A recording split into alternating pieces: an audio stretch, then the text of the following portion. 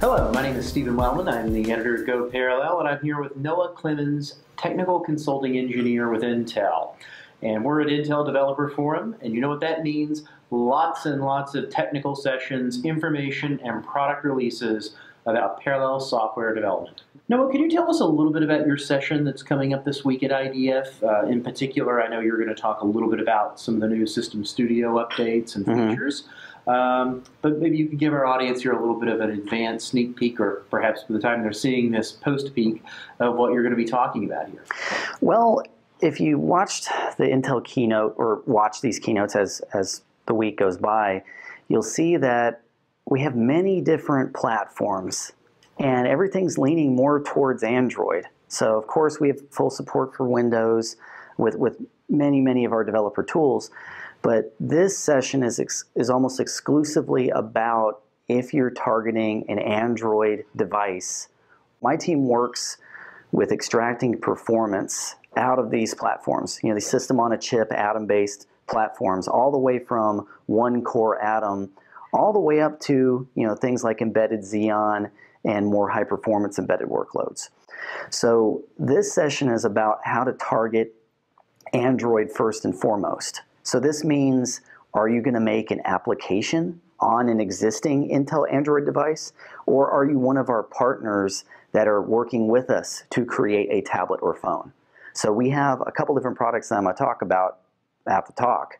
One is System Studio for Android, which is the tool for OEMs and system developers to make a phone or tablet with us. So that is an NDA-only product for the simple reason of we're making a product that is in development. And we also have a tool called Beacon Mountain, which is a collection of everything that you would need in order to make an application on the device. So an easy thing to remember is if you're making a phone or a tablet, System Studio for Android is where you need to go. If you just want to make an application, we have a tool called Beacon Mountain, which is a collection of all the different most updated tools, both open source and from within Intel, from which to develop a cross-platform Android application. So, if you want to develop something that works on both an ARM-based device and an Intel device, and you want to get that out to market, this is a one-stop shop for all of those tools. What are some of the advice you might give a developer looking at this tool set, who has perhaps never developed for multiple mobile platforms such as Atom and ARM? What are some practical tips you might give that developer if they're looking to leverage this tool set? We have these tools inside called HAXM, Hardware Accelerated Execution Manager, which allows you to think of, if I'm going to make an application that's not only cross-platform, but cross-device. I mean, think of all the different Android devices that are out there. This is a way to simulate the platform that you're working on. So you don't have to actually have the device that you're writing an application for. You can simulate any number of devices and any number of configurations. There's also the consideration of, are you working in heavy graphics? Is this going to be is you have a whiz-bang GUI, or is this an application where graphics is going to be the real bottleneck? Graphics Performance Analyzer is a free tool included in there. And as far as building and running all your code, there's a full set of ARM tools in there and a full set of Intel tools to where you can have those code bases to run across all those platforms. But I would say that HAXM, Hardware Accelerated Execution Manager, and GPA, Graphics Performance Analyzer, would be your two biggest concerns of, how are my graphical elements performing, and if I send this to this sort of device with this sort of configuration, what sort of performance am I expected to get? What are some of the unique challenges in developing for, say, a mobile platform on different processor configurations, et cetera, for application development versus developing for the desktop? Well, I've thought about this because I've been studying this for almost 2 years now, is that with a lot of these platforms, you have a moving target. Meaning, if it's not power, it's performance. If it's not performance, it's power. So you have to be aware of, in many situations, what sort of platform am I dealing with? Am I dealing with single-core Atom? Am I working with multi-core Atom?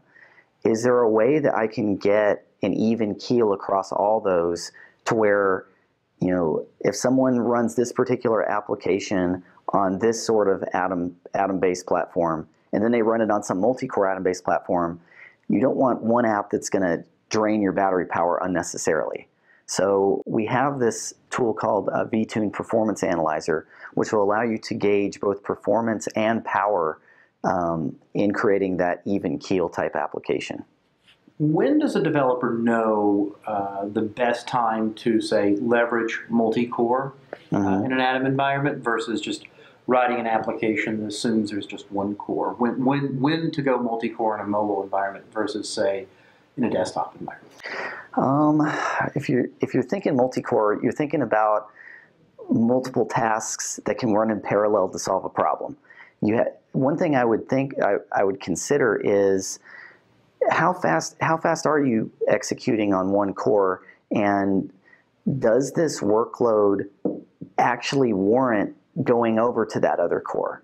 It's less of trying to figure out when you'd want to go multi-core over one core, and it's more of brushing up on what are the latest advances in programming technology, as far as, for example, the Intel compiler, which in the case of Beacon Mountain is freely available as a separate download, to where you can simply recompile with the Intel compiler or use a couple keywords, which we call Silk Plus, which will allow you, for example, if you have a triply nested for loop, you could replace one or some of those fors with a Silk for, and it gives you an immediately parallelized application to where you're still coding as if it's serial. And if the cores are available, it will spread that workload across the available cores to solve your problem. All right. And Noah, where can developers go and find these tools? Search for Beacon Mountain to get the Beacon Mountain bits. As far as Intel System Studio, we have Intel, as I said before, Intel System Studio Android is an Android, well, it's a NDA closed product, but suppose that you're looking for general embedded programming. If you search for Intel System Studio for Linux, we have a full suite of tools available for people doing general embedded programming. But for those that are interested in the actual Intel System Studio for Android, if they use the contact link through the regular Intel System Studio for Linux site, they'll be able to contact us and we can give more information about the Intel System Studio for Android bits. Got it. Thank you, Noah Clemons from Intel. This is Stephen Wellman at Go Parallel. We're here at IDF, and we'll be back with more videos shortly.